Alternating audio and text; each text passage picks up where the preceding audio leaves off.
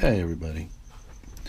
So I've started on the P-47 project, and I had thought of that I wanted to do a Razorback.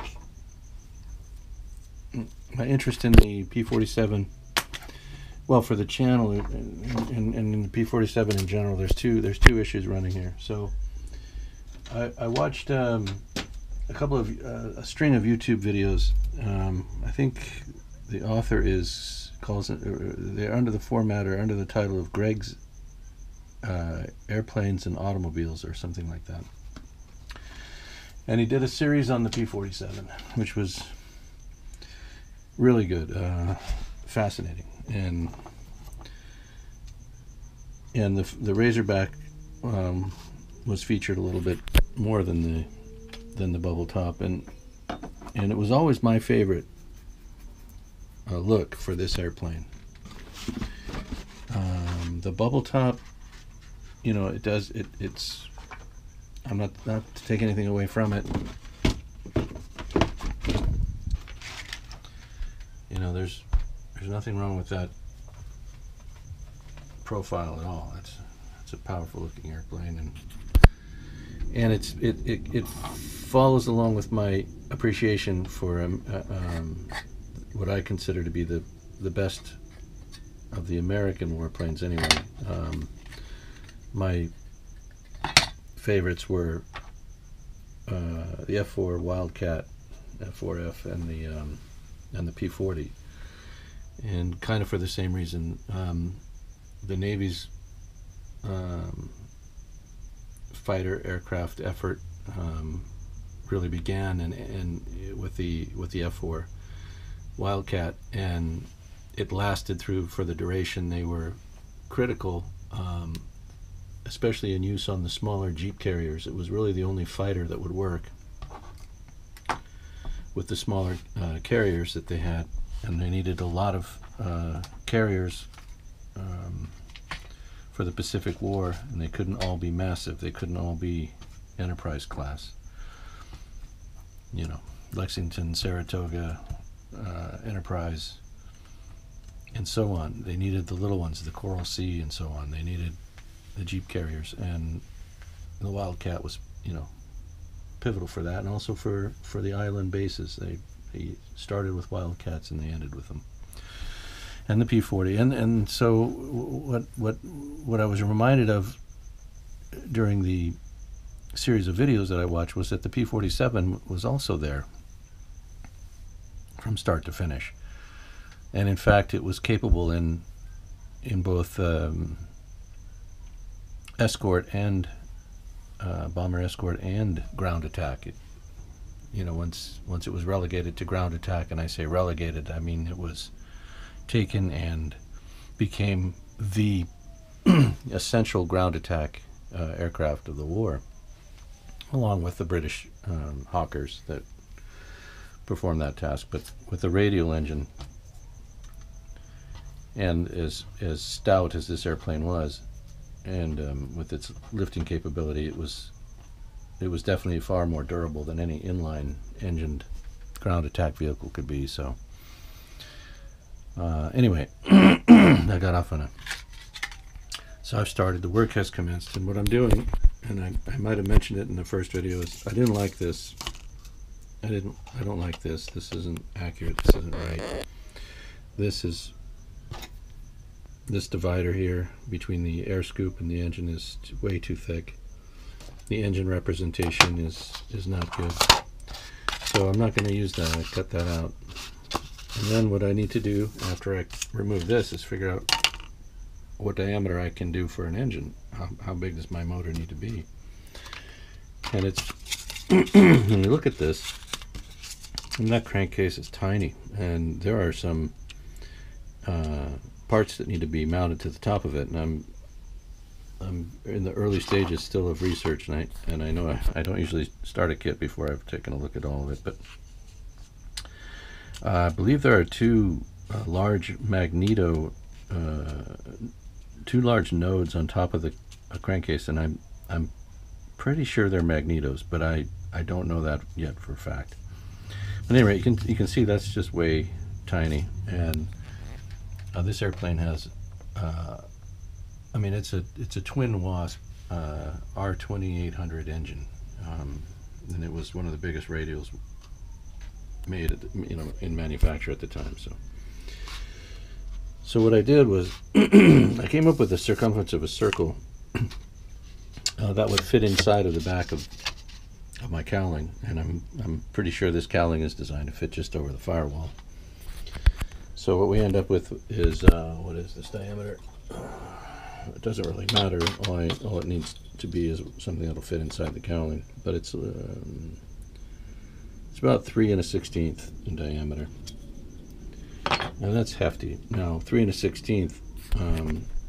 I think I got the Williams Brothers engine down to 3 1/4 when I was inserting the cylinders into the crankcase to reduce its diameter to get it back more to a scale size for the Air Express.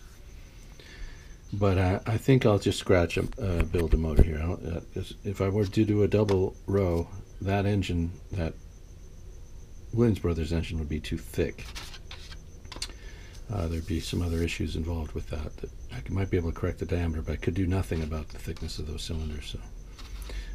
So once we get a circle, we understand that it'll fit inside of this cowling, and you can kind of see, if you look, you can see how I've got about 1/8 of an inch around the top and sides there, and that should be plenty. And of course I can always mount it where I can raise it up just a bit. But if we look at that, and we look at the outer line here, which is, so what I've got is an outer line which would represent the overall diameter of the motor, and then this inner line which would represent the overall diameter of the crankcase bell. So if we look at the outer line, which is the cylinders, the overall diameter of the motor, you can see where it comes up and joins and meets the fuselage, the cowling here, the opening. And what that does, if I look straight down and line that up, it gives me a line to go to for the divider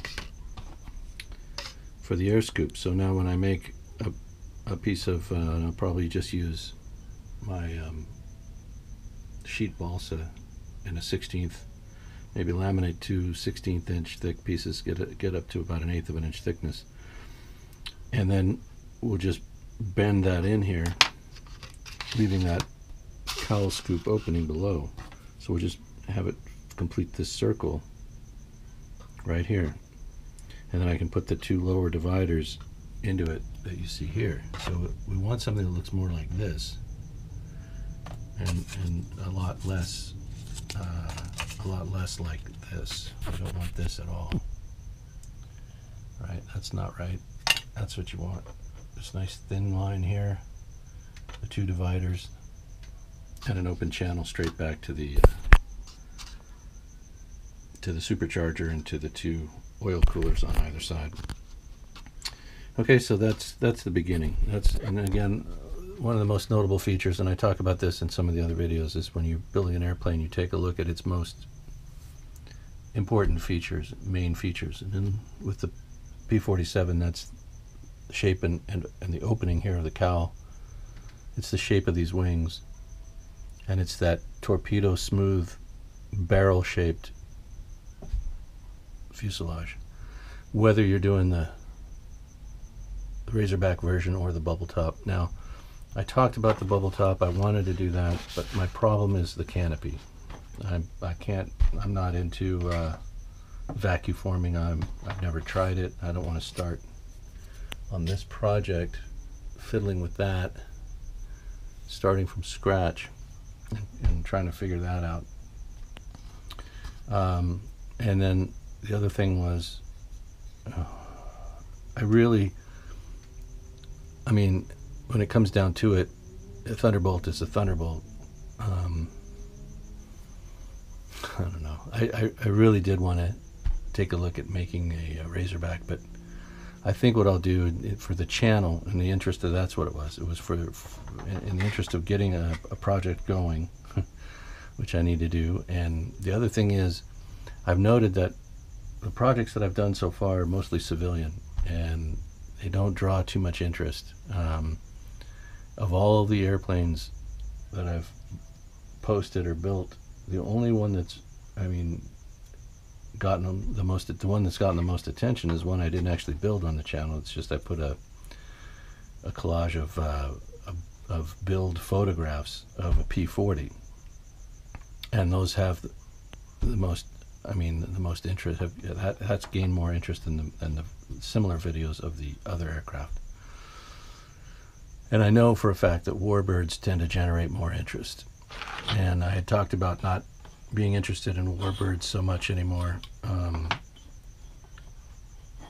But, you know, these were significant historical machines. And they were a derivative of the racing airplanes of the 30s, which is why my interest led me there. I wanted to build some of those aircraft because they were significant in advancing aviation from really just fabric covered kites to metal clad and essentially much more efficient and viable, long, reliable aircraft. So that was another motivator for bringing the warbird in. And the P-47, a significant aircraft of the U.S. effort. They fought in both theaters. They were in the war and the effort from the beginning to the very end, in one iteration or another. They took on every task: air superiority, escort, bomber escort, and ground attack. They did everything that was that there was to be done. I think they handled photo reconnaissance as well. I'm pretty sure they did. So I want to cover the P-47, and I'm not sure what livery it'll be in. I like this one. I like the Gabreski story. I also like the John Eagleston story. Glenn Eagleston story. That's the yellow with the skull and crossbones. And there's some interesting history with that aviator as well. So I'm not sure how I'm going to finish the airplane. It really kind of depends on how the build goes, I think, at this point. Just you know, I kind of do that sometimes. I don't fixate too much on livery as I do on the airframe, and then we try to typically, I mean, you know, in the case of the Air Express and the Waddell Williams Gilmore Racer, I mean, those were going to happen, and they were going to be finished in those liveries, and that was the motivator, as much as the Air Express was self-motivation, self-motivating, and so on. I did want that livery specifically, and that was a reason for building it. This airplane and some of the others, I can wait until I see how the airplane looks, and then take all of that time while I'm working away on it to figure out exactly what I want to do with the paint scheme and livery. The Gabreski paint is nice, so we'll see.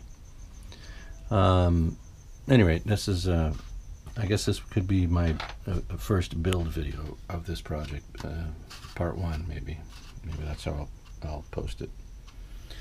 All right. As far as everything that goes with the airplane, it supposedly has an opening canopy, retractable landing gear. I looked at the landing gear drawings. I don't like the way they've bent the wire in order to handle that. I want this landing gear to look scale, completely scale. So if I decide to do retracts on it, I'll have to engineer that. I think I do want working flaps, so I can just, or I'll just set them at a position of probably landing.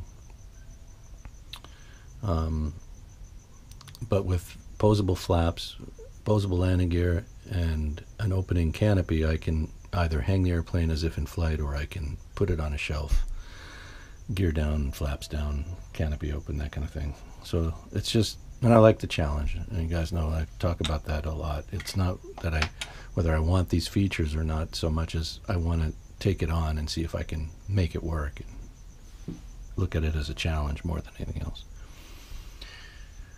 All right, so I think I did the unboxing, looked at the plans, looked at the materials, the Guillow decal sheet. Again, I don't know why they use this lighter blue on the insignia like that. And the decals are generally poor, with lots of silvering, and they don't really adhere well to my finishes anyway. So I might have Callie just redo this for me in her method. But that still remains to be seen too. I'm not, I don't know how much I want to lay out for this project. Again, a lot of that will come down to how the project goes and how it comes together. All right, so thanks for watching, and there'll be more to follow. Thank you.